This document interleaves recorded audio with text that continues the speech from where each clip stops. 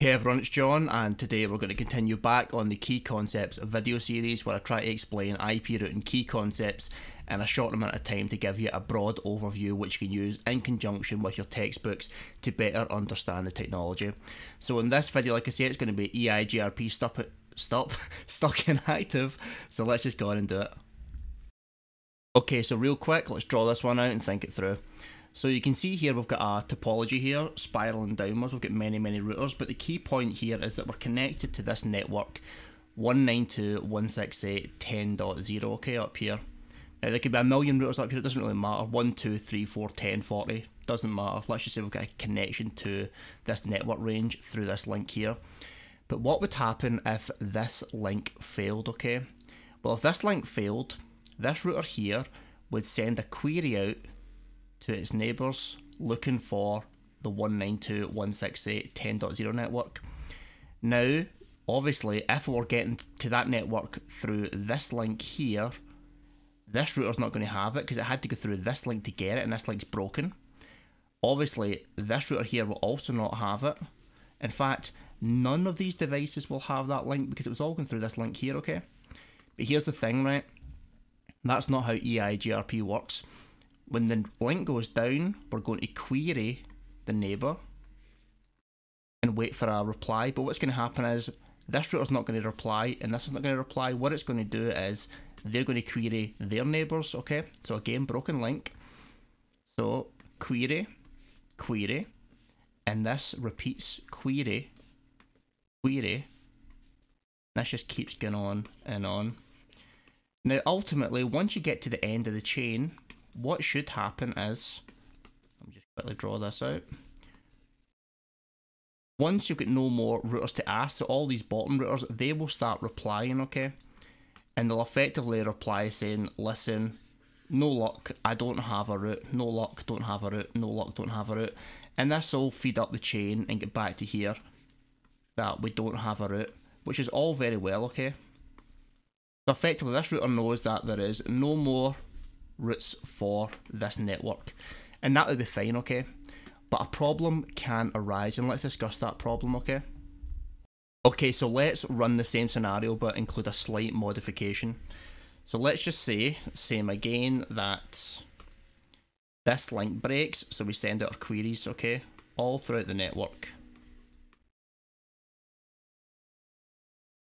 All our routers, okay? And then we start getting our replies back, pretty much saying, sorry, don't have a route. So this just feeds up to the network. And same again here.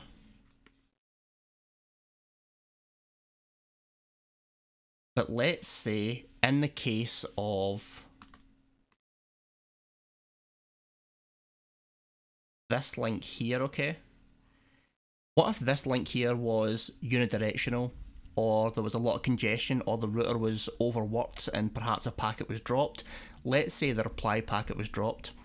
What's going to happen is that this router here is going to stay active, waiting for the response from this router, okay?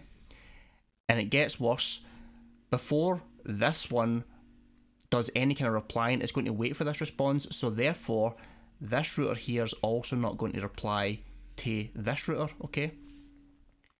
So what does this actually mean? What's the implication here? When 3 minutes elapses as a default timer with no response from this router to this reply packet from this router is going to assume that the reason why it didn't get a response is because the link is down. Okay, the EIGRP neighbourship is down, so it's just going to terminate the EIGRP neighbour relationship. So this goes down and we lose our EIGRP neighbours here. Okay, this section, but it gets worse, okay? Remember, like I said, is that this router will also not reply to this one because it's waiting on the response from this one. Then because of that,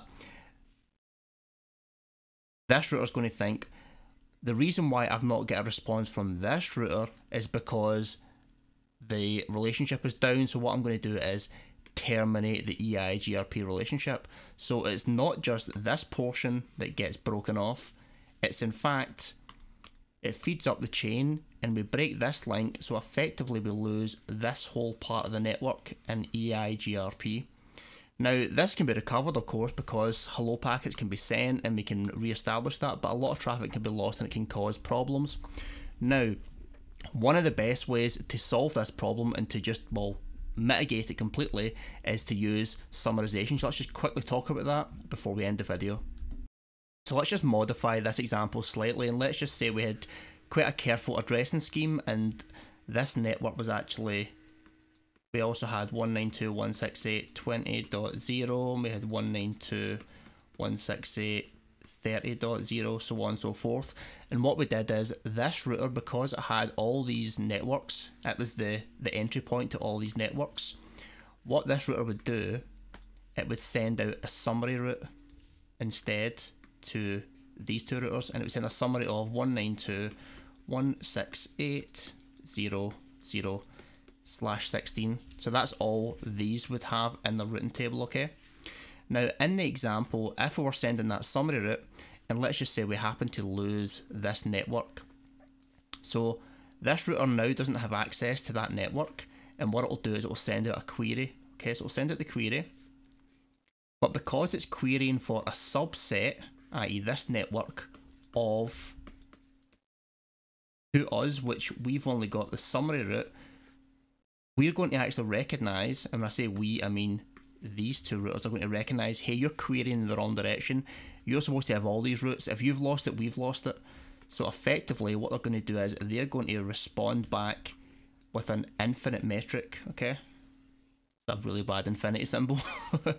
Okay, but the point is we're not going to query down and have this cascading effect, we're just going to immediately reply within something like 100 milliseconds or something straight back, nope, we don't have it, we don't have it, and we completely short that possibility of all that cascading queries and flooding traffic and risking the chance of being stuck inactive and tearing down neighbour adjacencies. Okie doke. So to summarise, stuck inactive happens when a route is lost and neighbours start querying each other, and if for reason, be it congestion, be it unidirectional links, be it an unreliable link, a reply is not received back, effectively that router will just wait for 3 minutes on that reply and not do anything. When that 3 minutes elapses, it's going to tear down the neighbour relationship, and obviously this can cause severe problems in the network. Okie doke, so that's the basic overview of EIGRP stuck inactive. The next one we're going to be looking at is actually another solution rather than summarization to stuck inactive, and it's using EIGRP stub routing. So we'll look at that one next. So thanks very much, and I'll see you guys soon.